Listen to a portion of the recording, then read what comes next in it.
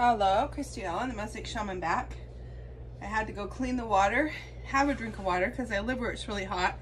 And like I say in my moving forward videos, make sure you're drinking a lot of water. Now I usually wear this, and I wear this when I'm mixing up the grout, and I forgot to put that on, and that wasn't a good thing because I'm used to doing it outside, but I do wear it. I'm not used to talking into a camera. So make sure you do wear a mask when you're working with this grout. So I'm going to take, well, when you're mixing the grout.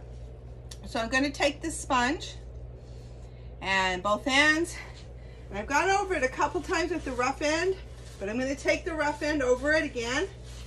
Now it's sunk down, and I can see that it's definitely going to need a second layer of cement when it dries. Then I take and rinse this out, and I rinse it out quite often, and then I start to wipe. What I want to show you is as I start to wipe, the glass is going to start showing up. Let's do it over here by you. So the rough edge is going to kind of move it up. You can see how it's kind of getting a film on it. That film, that's how I'm going to let it go after I do this next thing. I'm going to let it get the film on it before I take and use a newspaper to wipe it off. So now I take the sponge and I start to wipe. And some of that glass is going to start showing through. Now I want my sponge not to be too wet. It was a little wet that time, but I get it so that I can really get it pretty dry, and then I wipe over it. The thing about using a spatula versus a sponge that's really nice is these sponges are going to wear out, and when they start wearing out, if you start seeing pieces of sponge in your project, you definitely want to get a new sponge, right? You don't have to worry about that when you use the ceramic rubber spatula. I'm going to get one of those. I have it here somewhere. When I moved, I had one. I just haven't found it. It's not as easy to go out and get things now as it used to be, right? So I'm just kind of making some things do. So now you can see the flour starting to come through. I'm going to wipe it one more time, and then I'm going to leave it so that I can get that haze on there, and I'm actually going to need to put another layer on probably tomorrow. Now you got to rinse it out a lot. When you're doing this part, it's going to require you to rinse out your sponge a lot. You know what I like about mosaics is you can take shattered pieces of art and create something really neat out of it.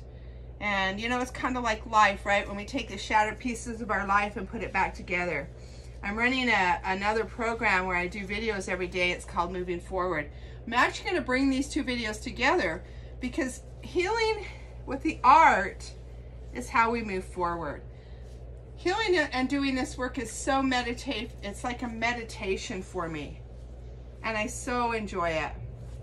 Now this piece of the table is about 3 feet long, and I would say, 2 feet, you know, it might be 4 feet long. I haven't measured it. And then it's 2 feet high, so I'm going to guess it's 4 feet long, 2 feet high. Just has been such a fun project, and it's been a little different doing it in the studio than outside. But you can see what happens, and when you wipe over it, I love it because it's like the gems come through. So this is the second video. I'll do the third one where I'm going to wipe off that haze. But you can kind of see the haze here starting. See how it gets like that? That's what I'm going to let the rest of this do. I'm going to let it dry to that stage where it's hazy. And then when I can see that there's no more wet glistening in the cement, then I'll take a newspaper to it. This is Kristi, the Mosaic Shaman. See you next time.